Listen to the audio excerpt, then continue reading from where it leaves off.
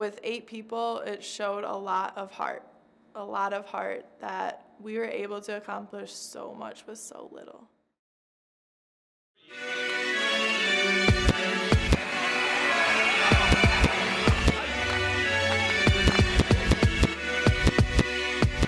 Detroit, 1, 2, 3. Detroit! Let's go.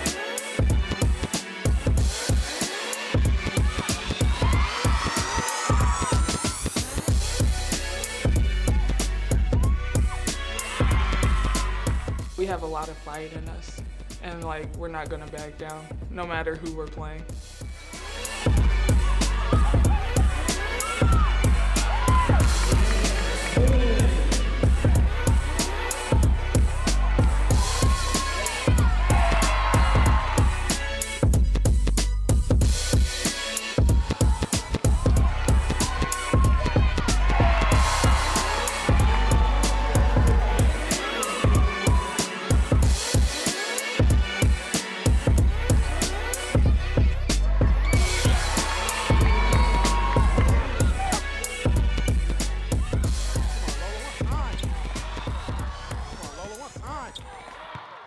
Very proud of how we finished, very proud of how we competed this year, and very just proud of the effort that the team gave us and how they came together as a team.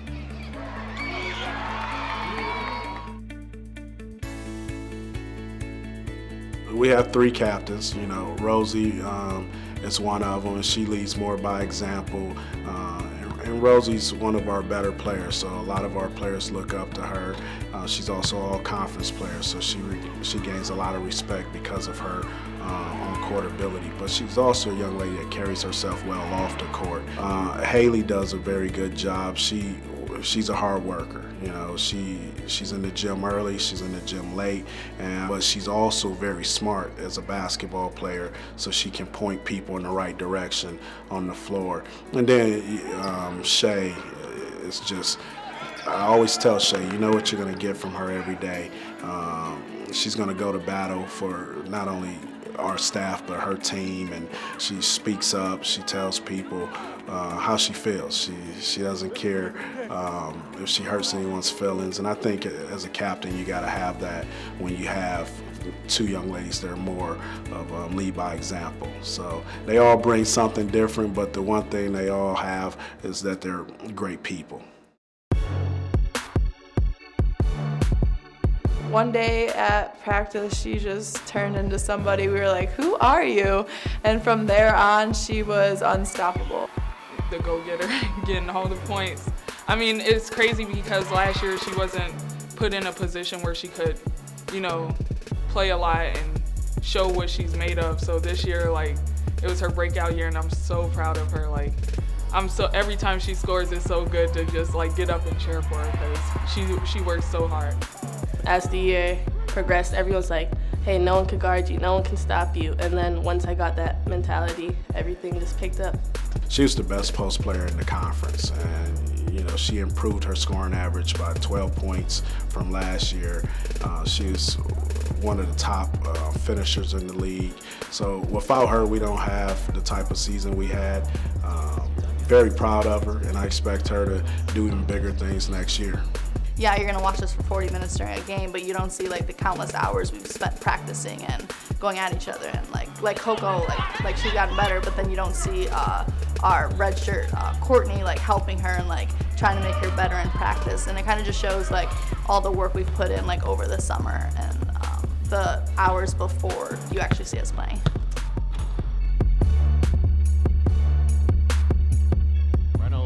I think that pass was intended for Cohen. Malone got it. Back to Reynolds. Looking for 1,000. Left hand off the square and in. She's got it. The milestone bucket for Rosanna Reynolds. It's a great honor for any player at any level, and it was great to see Rosie become the 20th player to do that here at the University of Detroit Mercy. So we're happy for her as a team, but I'm sure Rosie would tell you that it's not really about her. She really just cared about what we did as a team. I was just I'm more concerned about the season and actually winning. I mean, it's just another number, I think, in my head, but I mean, it's still a great accomplishment because not many people get to have 1,000 points in their career. So I mean, it was a special day for me, but I'm more concerned about getting to bigger and better goals. We're happy for her, and I just want her to keep adding to that 1,000 now, so which she will do. All right, all right.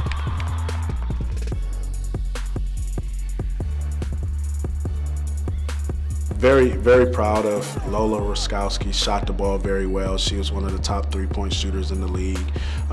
Brittany Jackson came in and gave us good minutes at the point guard spot and hit some big threes during the season for us as well. And then Taylor Malone gave us some minutes when we had to get Haley out of the game, where she came in and played solid for us. So I look for them all to improve even more next year, and look for them all to help us again. Like, the great thing about Coach Scott is he's very family oriented, and knowing he came in and like treated us like his own kids. Like, he on the court, yeah, he'd get angry at us and yell and like try and make us better, but off the court, you knew like he cared about you and he wants you to be the best student athlete you can be. So I think that was the main part, and that's one of the great reasons he's a great coach. He turned the whole team around, like he made basketball fun, really, like, you know.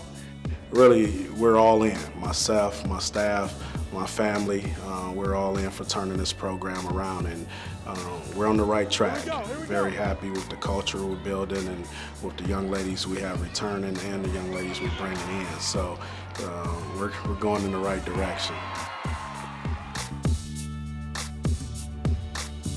Some like important aspects that he was going to focus on was family and just bringing the team together and changing the culture that we had last year.